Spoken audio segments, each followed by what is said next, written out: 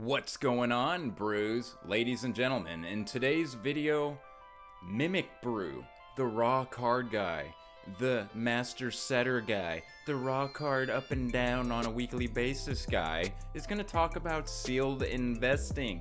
Yes, I know, weird, strange, there's a million investor bros, and why Mimic Brew? Okay, here's the thing, Paldea Evolved Reprints, I'm going to tell you why it doesn't matter, okay? And because I love Paldea Evolved, and two, this is kind of a big deal as far as in the news this week. And I'm going to basically talk about the Paldea Evolved Reprint, why it's not a big deal, chill. And it's going to segue into, I'm just going to come clean. And I'm going to tell you guys basically about the Scarlet and Violet era versus the Sword and Shield era. I'm just gonna give you my opinions, my thoughts, and I'm just gonna come clean about, you know, there's some, like Silver Tempest, there's some thoughts that I've had in the past where I was genuinely embarrassed, okay? Like, people love Sword and Shield era so much that certain thoughts that I've had in the past, I've been genuinely embarrassed and I've kept them a secret. But if you follow me, and look, I got like 2,700 subs. Over 2,000 of those subs I've gained this year as Mimic Brew. So a lot of you haven't watched all my videos, of course, right? But if you're someone who has followed me for a long time, you already know my thoughts on the Scarlet and Violet era versus the Sword and Shield era. Because to be honest, I might be the first person on YouTube who is screaming from a mountaintop that the SV era is better than the Sword and Shield era. What? Emotional, damn it! You know, nowadays, that's not a big deal. Who cares? A lot of people are starting to come around and starting to think that. But last year, when I first started saying it, I was literally alone on a freaking mountain. But first, before we get into that, and before we get into Paldea Evolved being reprinted, it's Poke Positivity Month, so I gotta go ahead and show you guys today's giveaway. Houston, we have a problem. Here's the problem, guys. There's only a handful of days left in Poke Positivity September, and I have way too much stuff to give away. So for today's video, I am giving away the contents, keyword contents, of these 3 boxes, courtesy of My Retro Universe. That's right. Another My Retro Universe giveaway. This guy sent me so much stuff to give away to you guys. And okay, so here's the thing. I think I see Evolving Skies packs. One right there. I think I see another one right there. And, you know, but here's the thing. I also see that's a little open. I see a little crease, a little right there. And I see a little right there. And this pack is missing. So right here and now, I'm going to open all of these boxes. It should be 15 packs and should be 7 promos. So yeah, the winner of today's giveaway is going to get 15 packs, hopefully, maybe even some Evolving Skies packs, and all these promos. And let's just bust these open real quick and see what we got. Mimic Brew is goated. Well, I was right about one thing. The winner will receive 15 packs and 7 promos. Okay, here's the thing. On Evolving Skies packs, there is a green corner, but it's the left corner that's green. On Evolving Skies packs, that corner is yellow.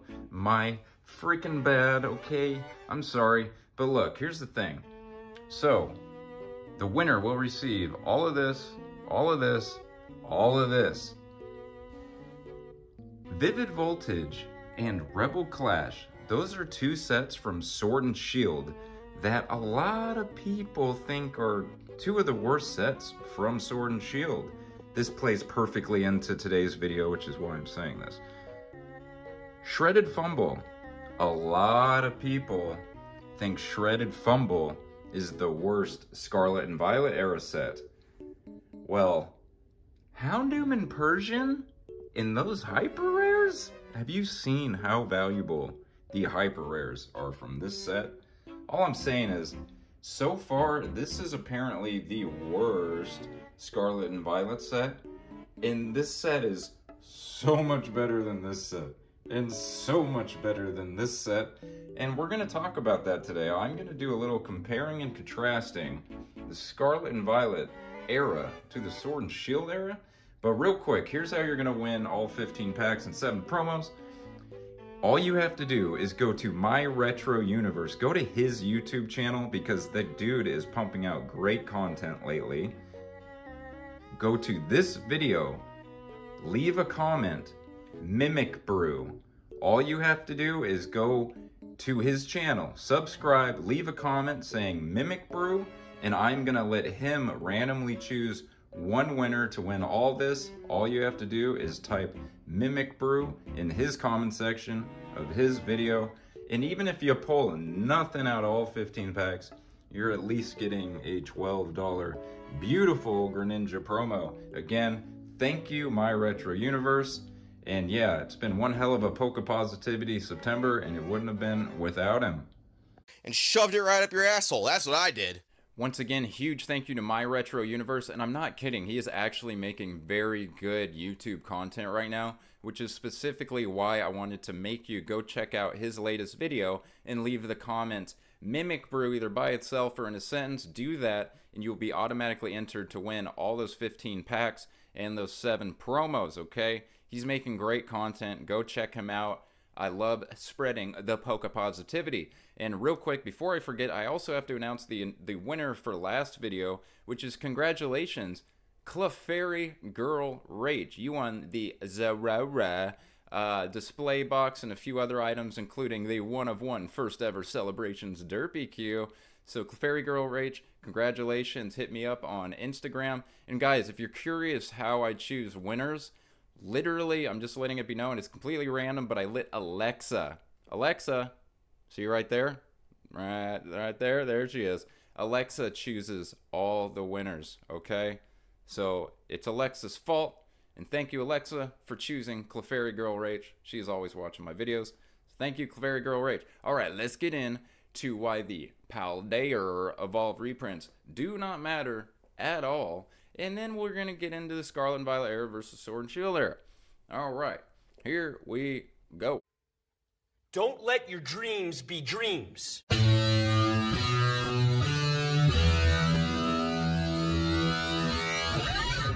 I'm sorry. I know we're like 7 minutes into this video and we're finally just now getting to the topic at hand. There's just a lot of, like, that's even bad for Danny Phantom. I have no idea what I'm doing. Even he gets to the point quicker than that. But look, that's why I put chapters in all my videos for a reason, so you can skip ahead. And Poke Positivity is almost gone forever. Well, for a year, okay? So, but let's get into it. Paldea Evolved Reprints. Why the Paldea Evolved Reprint does not matter. I had to take the Mimic Brew costume off because I assume that I'm going to move around and be very animated, and I just want to talk freely for a little while. Yeah, so, you know, the thing gets in the way and shit. So, okay, so Paldea Evolved, the reprints. What is it at right now? It's like 130. What was it at? It was at like 145, 150. Now it's down to like 125. It doesn't matter. I'm going to tell you why it doesn't matter, okay, guys? First of all, when it comes to long-term investing, like sealed product investing, the most important thing at the end of the day is the IP that the product is tied to. Is the IP, the Pokemon Company International, okay? Is that IP going strong, and do you believe that in the future it will still be going strong? Do you think that 10 years from now, 20 years from now, 30 years from now, do you think that the Pokemon Company and Pokemon in general will still be a very, very large part of pop culture? Do you think the biggest IP in the world, Pokemon, do you think that will still have a massive influence on pop culture in general 20 years down the road, 30 years down the road, whatever? If you're like me, the answer is yes. I am someone who thinks as long as I am here on planet Earth, the Pokemon Company will maintain its relevancy, and it will not be like 99 out of 100 other TCGs that come and go by the wayside that you cannot safely invest in for the long term. Pokemon, in my opinion, I do not have a crystal ball. I think for so many reasons we are going to get into that the Pokemon Company, the Pokemon IP, the biggest brand in the entire world, I think they are going to be very relevant longer than I am alive. So with that said, given those parameters, sealed investing long term, that is the position I take when I talk about sealed investing, and I'm talking about specifically Pokemon. I'm not talking about all other collectibles in general. I'm not talking about Beanie Babies. I'm not talking about, you know, sports cards from the 90s. I'm talking about the Pokemon IP and Pokemon cards. So we're on the same page here. The long-term viability of all these sealed products, in my opinion, is tied to the long-term health of the Pokemon company in general. Okay? So, Paldea Evolved, we'll get into that in a sec. I want to finish what I'm saying here.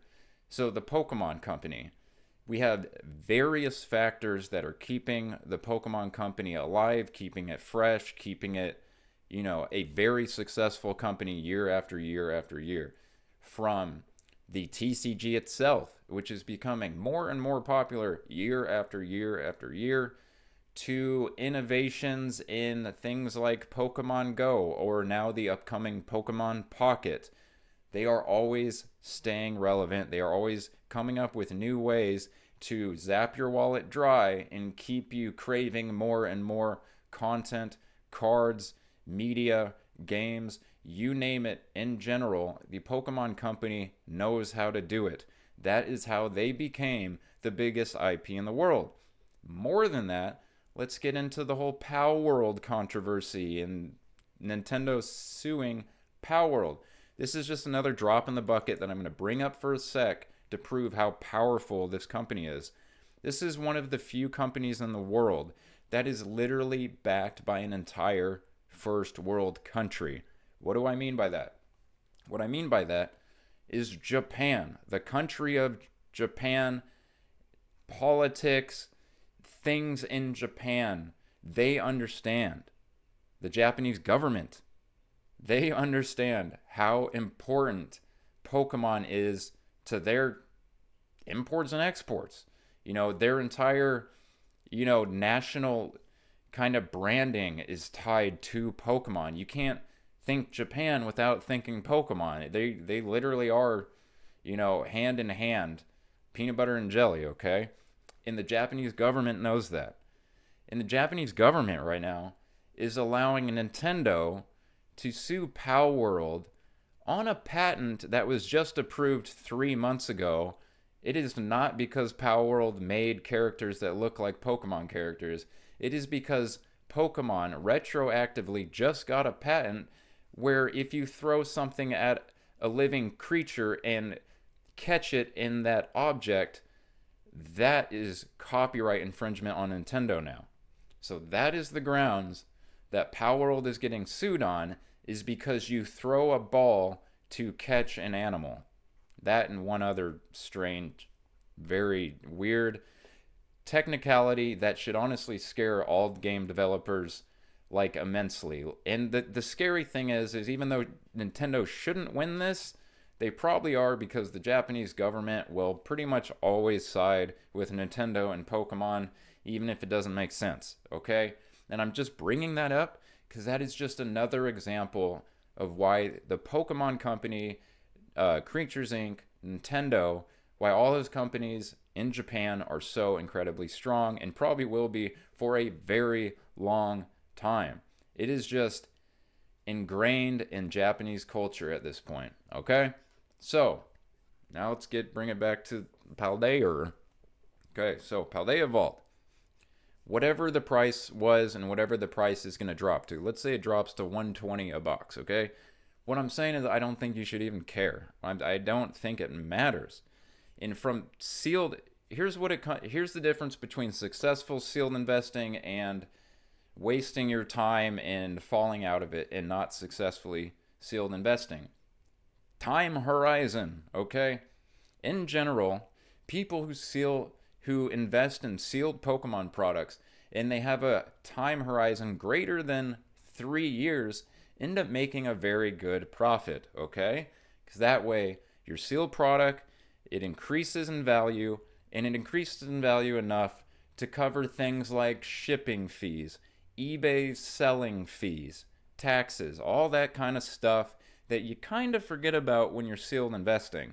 Okay, like it's bad enough sealed investing takes up a lot of space, but then you go to sell the product and you got to pay a ton for shipping. You got to give 10, 12% to eBay or wherever you're selling from. And if let's say you're not financially stable enough to hold on to your sealed investments for greater than 3 years, there's a very good shot that you're just going to be parking money into a product that you eventually sell in a year and a half or two and make such a small profit that it doesn't even cover those fees and shipping that I mentioned, okay? So at the end of the day, the most important thing when it comes to investing in Pokemon, whether it's Paldea Evolved booster boxes or not, is time horizon and just simply holding on to your investments for 3 to 5 years, even better 10 years, 15 years, 20 years. People like Rudy from Alpha Investments own probably 10% of everything that exists in the market today, and he's not selling any of that shit for 20 or 30 years, okay? I'm just saying, that's how you truly become a successful sealed investor, is one, already have a stable enough financial scenario to where you can comfortably invest in these sealed products for a greater than 3-year time horizon. The longer the better. The whole 1 to 2 year thing, it's not going to work out for you. I'm sorry. So if you're someone that is struggling to make ends meet, you should probably not be a sealed investor and park all your money into a bunch of ETBs and booster boxes if at the first sign of danger you need to sell everything and maybe even lose 10% because you only had the stuff for 6 months or a year. Okay, and then now the fees and the shipping and blah, blah, blah, blah, blah. Okay, so I'm not a sealed investor. I only invest in very specific sealed things like error boxes or just boxes that happen to be beautifully displayed. Like behind me over there on that slab shelf is a, what is it? It's a Pikachu and Zekrom battle box. And it has a beautiful set of Pikachu and Zekrom promos in it that are on display, and they all look perfectly centered. So they're right there. There's a sealed product I have because it's just a beautiful display box. So beautiful display boxes are very cool. That's me. But I do raw, graded, and master setting. So I don't generally speak on sealed investing because I know there's plenty of those people out there for you guys to consume. Like, I like to differentiate myself a little bit, and I like to focus on raw cards, okay? But again, so Paldea Evolved, I think Paldea Evolved, at the end of the day, has already, assured itself as one of the better, if not one of the best, Scarlet and Violet era sets to come out. Even with the Team Rocket set coming out in the near future, even with it terrestrialized evolution specialty set coming out, even with trainers Pokemon, which I don't believe that'll be one set. I believe they're just going to finish and have trainers Pokemon in every set to finish out the last year or so of Scarlet and Violet. So even with all that stuff on the way, and obviously Surging Sparks is going to be a big deal too. It's looking like a big set with difficult pull rates. It could be the first big set since Paradox Rift to have difficult pull rates, except way more difficult pull rates. So there's a good chance that Surging Sparks is going to potentially blow Paldea Evolved out of the water. Depends how many IRs, depends how many SIRs. That is still kind of to be determined. But I'm just saying, even with all the cool stuff coming up in the future, Paldea Evolved, in a lot of people's minds, is one of the best Scarlet and Violet era sets, and probably will stay that way. And it's a big set, and it's very hard to pull any one of those certain IRs or any one of those certain SIRs. So a reprint, the price you saw on the screen that I threw up where it dipped down to 130, this is essentially already baked in. This reprint, maybe it goes down to 120, but just like the Japanese Scarlet and Violet reprint, do not get caught up in the moment. Check back in January, in 3 or 4 months from now, and let's see what Paldea Evolved booster boxes are at, okay? Because they ain't going to be 120. All right, I'm calling that now. Just mark this, flag this, I don't care. This happens so damn much. Everything in this Pokemon hobby is on a 3-year hype cycle. This is a theory. I wasn't planning on talking about this, but I have a theory about Pokemon in general. Everything is fueled by hype, And everything comes and goes in these strange 3-year intervals. Doesn't matter whether you're talking about like tag team and GX cards, or say last April, the Sword and Shield bubble. You know, I guarantee you 3 years from now, there's going to be another Sword and Shield bubble, and everyone's going to be talking about alt arts from Sword and Shield again, okay? It's just this weird 3-year where there's so much cool shit in Pokemon that you can only focus on one type of card or set or something for so long before you have to forget about it for 3 years, and then that way enough new people enter the hobby, enough people leave, that it's okay to have another bubble about another thing. I swear to God, look into this. The more research you do on a 3-year hype cycle, you will realize I am right. And things like it's Pokemon Go 2016, Hidden Fates Cosmic Eclipse 2019, just the waifus, Japanese, like everything's on this weird 3-year. Anyway, and that's all good. That's all healthy. That's all generating new topics, new things to talk about. And it's just all reasons why long-term investments, why sealed investing, even though I don't talk about it, it's not because I don't believe in it. It's because I think it's boring, and I know there's way more than enough people that are willing to tell you these booster boxes are going up. You know, you don't need me, okay? You need me to do all the raw card market stuff and talk about master setting, okay? That's what I like to talk about. So again, Paldea Evolved, yes, it's getting a reprint, and guess what? It's not the last set.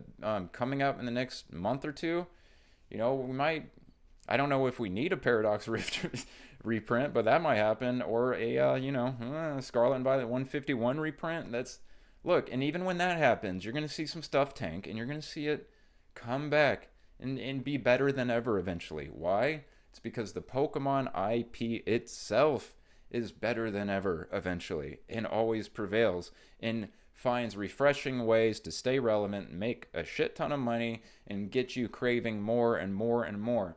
The reason that they preview every next set the week or two before the actual next set comes out is because everything in Pokemon is generated on hype, and they know that they control hype, and they know how much hype matters, and they know there will always be a new hype, and they are really good at generating hype, okay?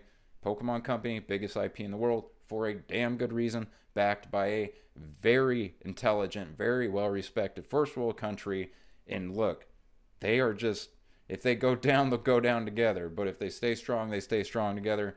And yeah, so okay, look, now let's get into Scarlet and Violet versus Sword and Shield. And I want to just be straightforward, honest about my opinions, even in the present time that was Sword and Shield.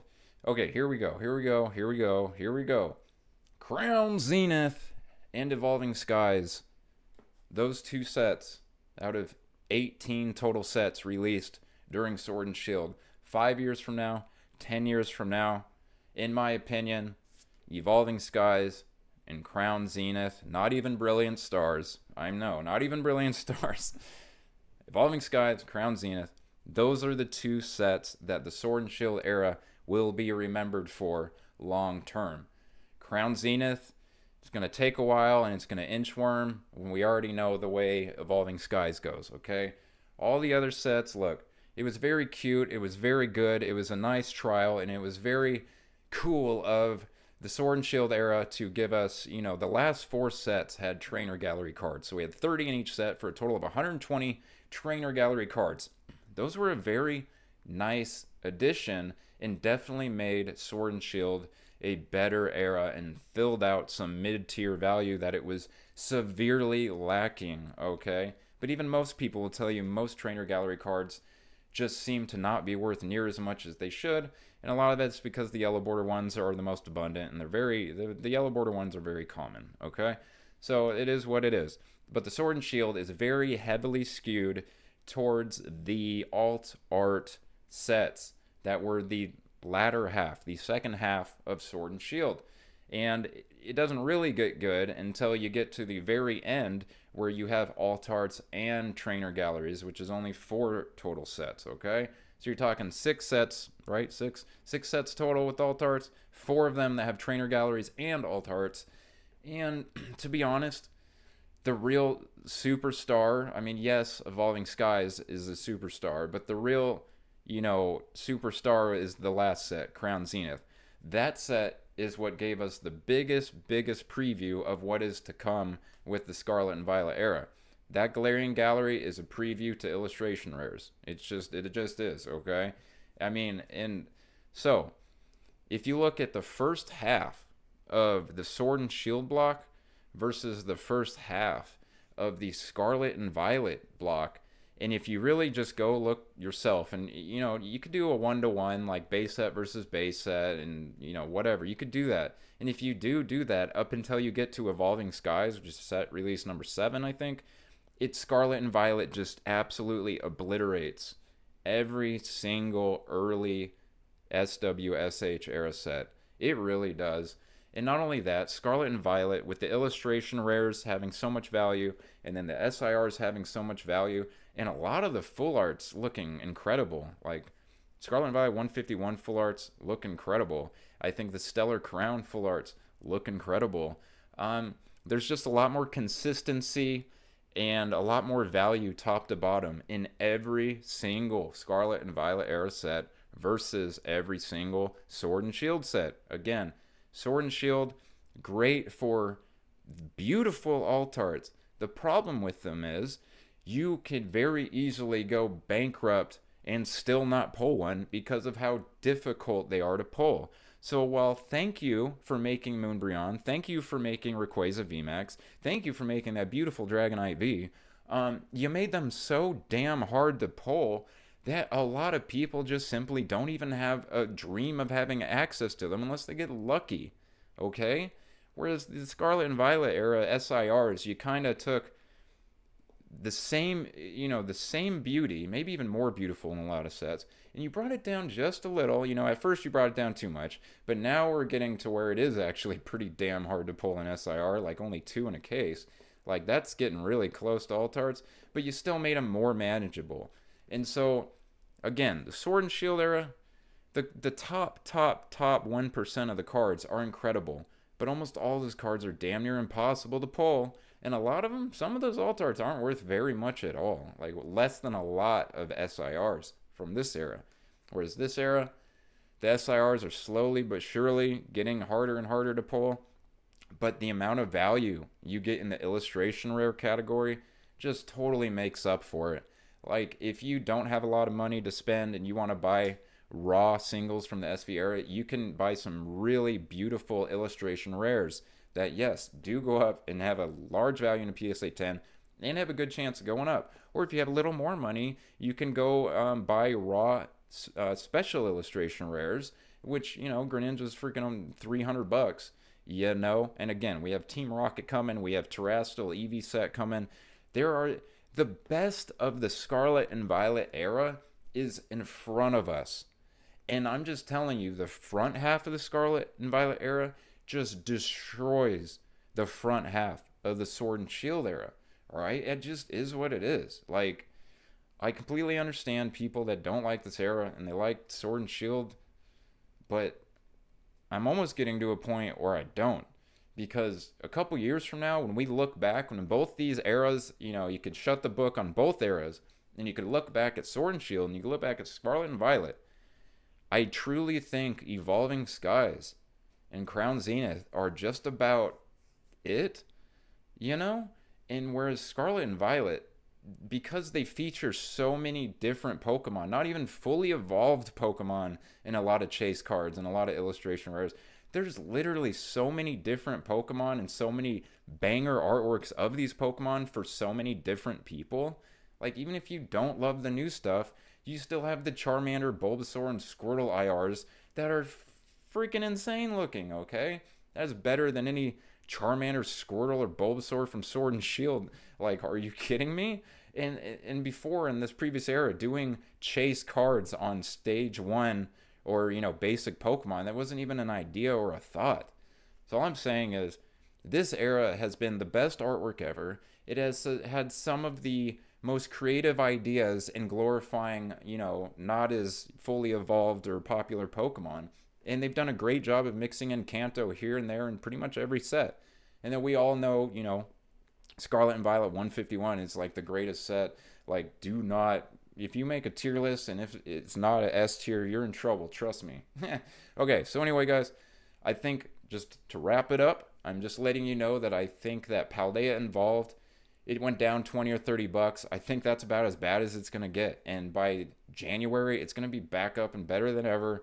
I think this era is going to age like fine wine. And I think as long as the Pokemon company keeps doing what the Pokemon company's been doing, all sealed investments in general will go up, okay? And yeah, I think it's about time that people start giving this era the credit it deserves. It is hard to appreciate the now when you're in the now, and the now is present. But once it's gone, it's gone. And if you're someone who wants to invest in Paldea Evolved and you don't take advantage of this opportunity to hop on a case or whatever, you know, you might very much regret it 3 years from now. All right, that's all I got. Like, comment, subscribe, and go over to My Retro Universe and type Mimic Brew on his most recent video to win those 15 packs, whatever. And yeah, until next time, I'll see you guys in a few days on this week's Hottest Cards. Deuces. Do it! Just do it! Don't let your dreams be dreams. Yesterday, you said tomorrow. So just do it! Make your dreams come true! Just do it!